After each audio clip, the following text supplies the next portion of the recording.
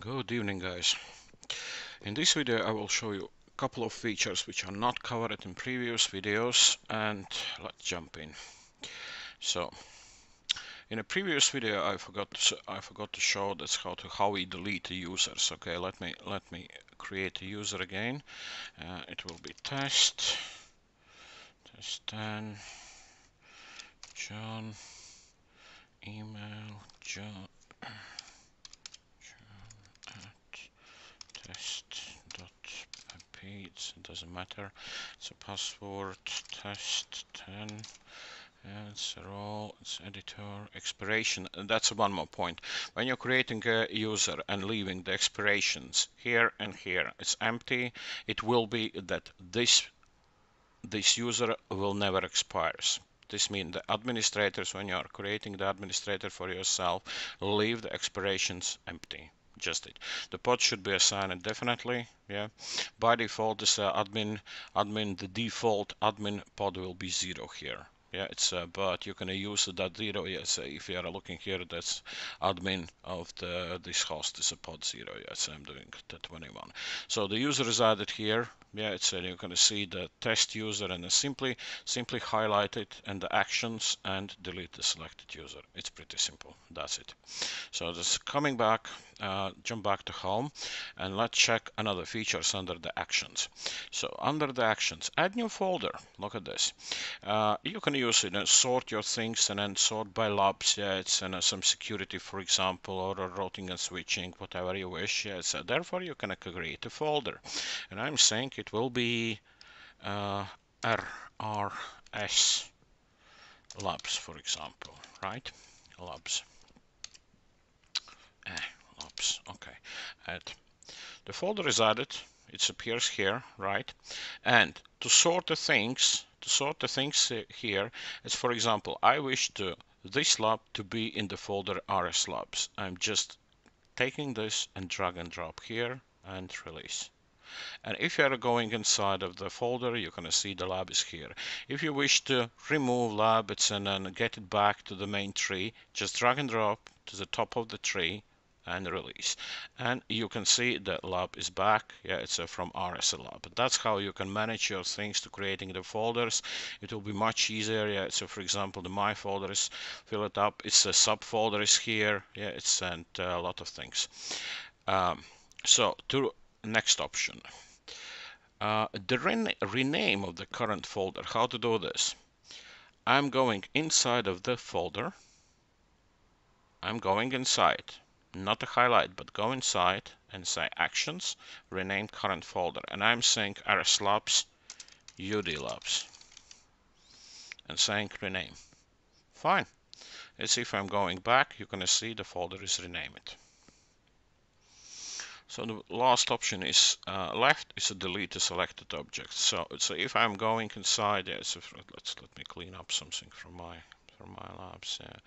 Yeah.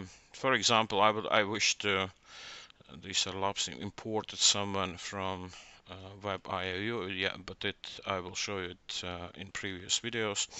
And let's check it. So just to highlight what you wish to delete, actions, and to say delete selected object. That's it. It disappeared. The same way, you're gonna go back. Yeah, so we just created this one folder. It's just highlight this folder and say delete selected object, and all content inside of the folder will disappear as well. Delete selected object. That's it. The folder disappear. Be careful. Yeah, it's because no confirmations is asked. Are you sure or not? Yeah, it's that. Be careful when you are deleting. We will think about it, about these confirmation options in later versions. Yeah, but at this moment be careful.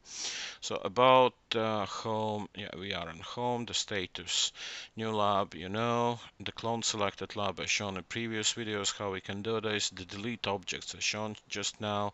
Export selected objects as shown. It's when we exporting. You can export the whole folder.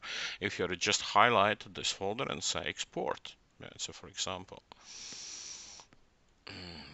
Yeah, and it shows, yeah, it's an and the all folder. Look at this, the size is 13 megabytes. Yeah, it will be exported and can be imported in another UNL as well. The import external objects, yes, as I told you it's before, you have to use the exactly format. Do not unzip it. Just import the pros. Yeah, it's a where you want. Yeah, it's a, for example, there is a DMVPN lab. Yeah, it's and we can import it inside. So. And rename a current folder I just shown you.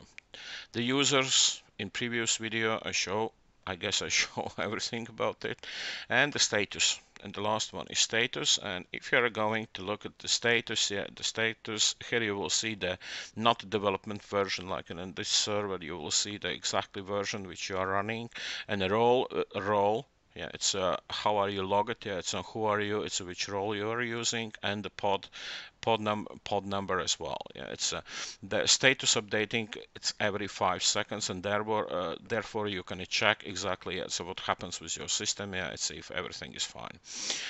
Under the actions, under status and actions, you can see that refresh. Yeah, it's this can be refreshed in any time. Yeah, but as it is refreshing every 5 seconds, it now need for this.